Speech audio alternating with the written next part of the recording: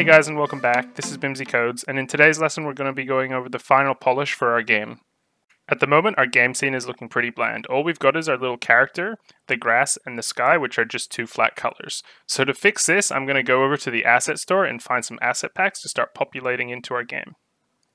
So I've already gone ahead and found a few asset packs that I like, and the links for those will be in the description below. So if I just go to my package manager now, I'm going to install these. The asset packs that I've found are the Fantasy Skybox Free, the RPG Polypack Lite, and the Use Free Ground Materials. So I'm going to go ahead, download, and import these into my game right now. So with all of those asset packs imported, you'll notice we've now got a few more folders in our assets directory here. So what I'm going to do is just drag these extra folders into my external folder so that we've got all of our external asset packs sort of organized in one directory. So there's the ground textures pack as well, and finally we've got the RPG assets pack. Great. Now with that out the way, we can start doing a few of the smaller things to polish in our game. So one of the things I want to address first is this camera. With the character added, I sort of just want to move the main camera down a little bit so that we've got a bit more view of the actual bottom of the screen.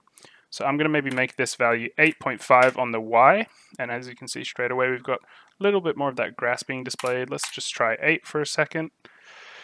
I actually think 8 looks pretty good, so I'm going to leave it at that. So the next thing I'm going to do is give our grass a texture. So as you can see, we've got our externals folder here, and we've got all of the grass textures that we just downloaded in here. So if we take a look into the folders, we can actually use our arrow keys to navigate between these folders, and I'm going to find a grass texture that I think will look good. So this grass 05 looks pretty good.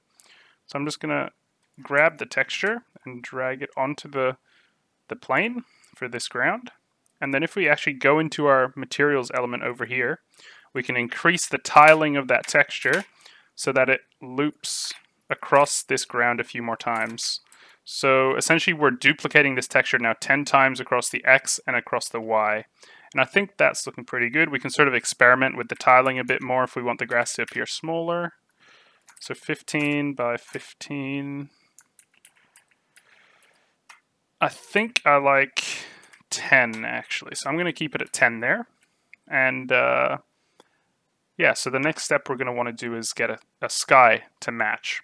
So it's pretty easy to set up the sky. All we want to do is go to our main camera, and we want to make sure that we've got this sky box enabled over here. So we've got our clear flag sky box, and as you saw in a previous tutorial, we can actually set the color of our sky over here. But we want to actually be setting this sky to an image. So if we take a look at our asset packs for Fantasy Skybox over here, we can see that we've got a bunch of different skybox materials. So all of these presets we can apply to the background of our game. So this will actually give us a few cool effects. So we'll want to jump into Window. We want to open up the lighting window. So where is that one? Rendering, lighting. And I'm just going to drag this one over here next to my inspector. And if we go into the Environment tab in our lighting window, we can select the Skybox material. So we've got all of our Skybox material presets, and as you can see here, those have come straight in from the asset pack. So if we select this guy, you'll actually notice in our game scene that Skybox sort of updates. Now I'm going to go for something that matches my green grass a little bit better. I think the blue sky looks pretty good. I actually like that brown as well because it matches the green grass. Ooh, that looks quite nice as well, doesn't it? I think I might go for this blue sky, though. Yeah, I'll go for that blue sky. That looks pretty standard. I'm noticing straight away that our game is looking way better. However, I do sort of feel like the game scene is looking a bit bright. So we're going to go to our directional light, and we're going to reduce this intensity to about 0.8. That's looking a little bit better, so we can actually see a little bit of the detail on our character a bit better there. And I'm also going to change my lighting to a bit of a bright yellow. So this lighting parameter sort of affects how we're illuminating the game in the scene. So we can actually set this to multiple different colors, like we can apply shades of red, and this is sort of good to set the mood of your game, but I'm going to keep it a light yellow because I want to sort of have a positive atmosphere in our game. So I think that's looking pretty good. And what we can actually do is also add shadows to our game, because we can see on the lighting here, we're projecting no shadows. So I'm going to actually add soft shadows. And you'll notice straight away that we've got this shadow now projecting on the plane. With shadows having been implemented in the game, it's actually obvious to me now that the player is not actually standing on the ground. So what I'm going to do is select my ground game object in the hierarchy, and I'm going to reduce this one to about, so let's take a look over here. So if it's 0, it's sort of intersecting the player's chest. So let's try 2, so that's going to bring it higher. Let's try -2. And I believe -2 is exactly where that player is standing. So if we take a look at the player, his rigid body is connected to the ground now, and that might actually create some strange interactions with our physics system. Because if you remember, we've actually got some drag components attached to the player. So I'm going to go ahead and reduce this drag. And I'm also going to constrain the player's rotation along all of his axes. Because when the player moves left or right, we don't actually want him rotating at all. And now that he's connected to another rigid body and collider being the ground, that might have some strange interactions happen when we play the game. So before we test our game, I'm actually noticing there's a small shadow in the background here, and that's actually our droppable spawner game object. So if you remember, we've got this mesh renderer attached to this, and because it's off the camera, we don't actually see it when we play the game. But now that we've got shadows enabled, there is a small trace of it down there. So we can either stop its projection of shadows in its mesh renderer here. If we go to the lighting tab, we can cast shadows and select off, and straight away you'll notice the shadow disappears. Or we can remove the mesh renderer and disable it. We can either disable the mesh renderer or remove the component completely to stop all rendering. I sort of like that we can visualize where the spawner is, so I'm just going to enable it here so we can see it in our game scene. And now we've sort of removed all evidence in the game itself. So let's go ahead and test our game, make sure the player still interacts properly. So you'll notice, because we've removed that drag element, his speed is going up like crazy. So we want to sort of mess around with the properties in a second, and we'll sort of figure out what works for the player's speed and his acceleration. But I feel like it's still working as intended, and as the objects drop down into the game scene now, we'll actually see the shadows falling down, so we can sort of predict where the objects are going to land based on that. So I think that's pretty cool.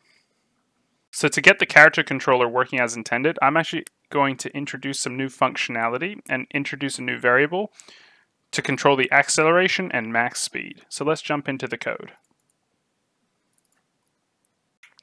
So in our character controller class, I'm going to first rename this move speed to acceleration. And then I'm also going to introduce a new variable called max speed. Now the acceleration should work as before, so that should be fine right here.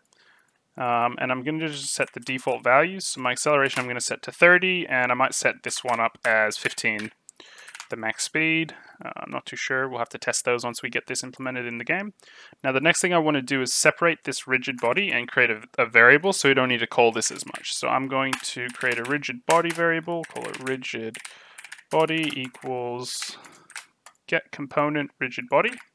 And then we're going to add the force here. And finally, we want to check if the player's current speed is faster than the max speed. If it is, we want to set the player's current speed so it's equivalent to this max speed. So to do this, we're going to call it's higher than or equal to max speed. So this is going to be on the right-hand side of the operator. And what we need to fill out here on the left-hand side is we need to find a way to grab the rigid body's current velocity. So to do this, we're going to want to grab velocity and not normalized, but magnitude. Magnitude returns a vector, or returns a float based on a vector 3. So this velocity here will return a vector 3, but we want to convert it to a float so that we can compare it to this max speed variable. And now it is possible that this magnitude could be negative. So what we also want to add here is a mathfloat.absolute. That way, if we're traveling towards the left-hand side of the screen, we're converting that negative number to a positive number. And this should be everything we need in our if statement for the code to work. So if this is true, our player is moving faster than intended, and we're going to want to set his max speed up in the rigid body. So let's go rigidbody.velocity, and you'll notice here the velocity has a getter and a setter. So to set the velocity, we need to be returning a vector 3 on the right-hand side of the expression. So what I'm going to do is, again, I'm going to grab rigidbody, and this time we're going to use the velocity.normalized to grab the vector 3's direction, but in a length of 1. So this will just give us a directional vector, and we want to multiply this by the max speed. And jumping back into our code, this should work perfectly for us.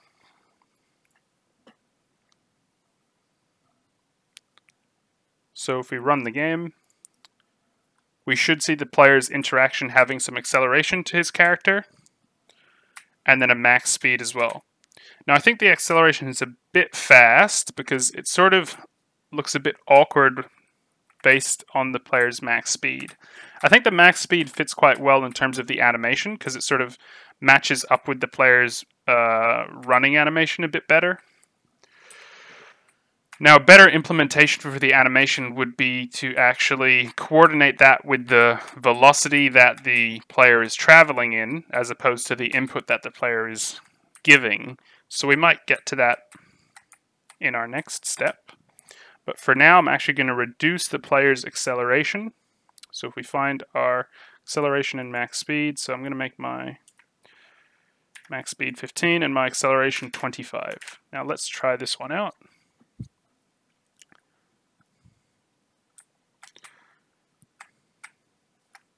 You'll notice if I release the keyboard, he sort of jumps into his idle stance even though he's still moving.